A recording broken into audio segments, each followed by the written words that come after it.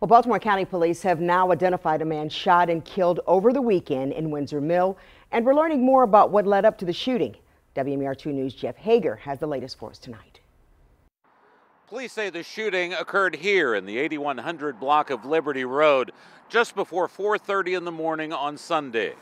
Reports of a shooting here along a commercial stretch of Liberty Road in the wee hours of the morning immediately presented a challenge to responding officers. Officers did respond to the 8100 block of Liberty Road, where they located evidence of a shooting, but no victim. That victim was later located at Northwest Hospital, suffering from at least a gunshot wound to the upper body, where he succumbed to his injuries.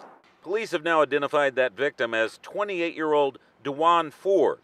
And while detectives are remaining tight-lipped about where he had been that night prior to the shooting, it appears it had been with a group of people where an argument ensued. At that gathering, there was an altercation, which then led out into the parking lot of the 8100 block of Liberty Road when the victim was shot. If you have any information which could help detectives, you're asked to call Metro Crime Stoppers. That number, 1-866-7-LOCK-UP. Reporting in Baltimore County, Jeff Hager, WMAR 2 News.